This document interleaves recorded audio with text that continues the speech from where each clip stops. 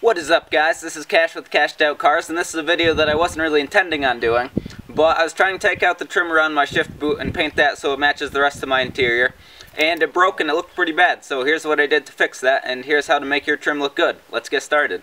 Here's the trim beforehand to give you an idea of what we're going to be cleaning up and repairing. As you could see, the surface is pretty bad and there are holes where the old piece of trim clipped in. This video will show you how to fill in holes like this and resurface your trim.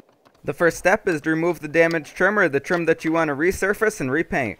For mine, this meant using a pry tool to unclip the trim from the base of the car. Next, I had to carefully unclip the trim from the plastic which the shift boot was attached to. Then I was able to slide the trim off and begin working on it.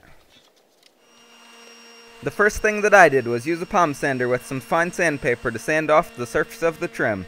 This removed that ugly clear coat and smoothed out the surface. Keep sanding it down until the old surface is removed and until your trim is completely smooth.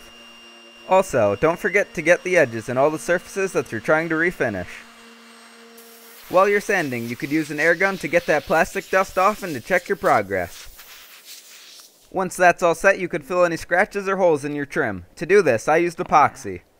Once I made sure that the epoxy was thoroughly mixed, I applied a generous amount into the holes in the trim. Then I used some packing tape to help shape the epoxy while it dried. Let it dry in a way so that the epoxy overfills what you're trying to fill, so that way it could be sanded down.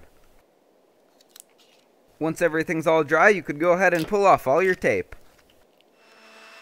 Then use your palm sander to begin shaping back the epoxy. While doing this, try to make sure that the epoxy matches the profile of the trim, leaving a perfectly smooth transition. Sand down all the surfaces until the piece has a seamless, smooth finish. If you want, you could do a little bit of extra shaping. To do this, use some fine sandpaper. I rounded the edges on my trim piece just a little bit. Once it's all shaped, it's time to clean up your piece for finishing. This means blowing off all the dust and using an alcohol prep pad to clean up the surface. This will ensure that there's no oil or grime, which would lead to a bad finishing job. At this point, you could decide whether you want to wrap, paint, or plastidip your trim.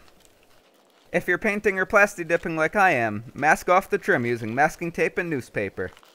This will ensure that no paint gets on any surface that you don't want it on. Then you could start painting or plastidipping. To do this, make sure you get even coats which cover the surface completely.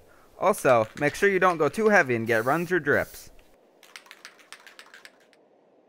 With my plastidip, I did a bunch of coats to make sure that there was a bunch built up. This helped hide the transitions between the epoxy and the trim even more.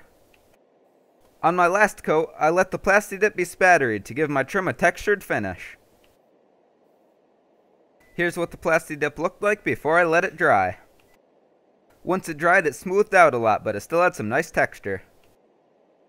Once your paint or plastidip is all dry, you could unmask it, revealing your work. Then you could reinstall your trim in your car using the reverse process from whatever you did to take it out. Once your trim is reinstalled, your work is all done.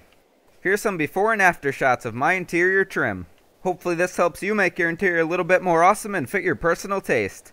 If you enjoyed this video or if you found it helpful, don't forget to drop a like. Leave any comments if you have any questions or let me know what you think of the video. Also, don't forget to subscribe for more. As always, thank you for watching.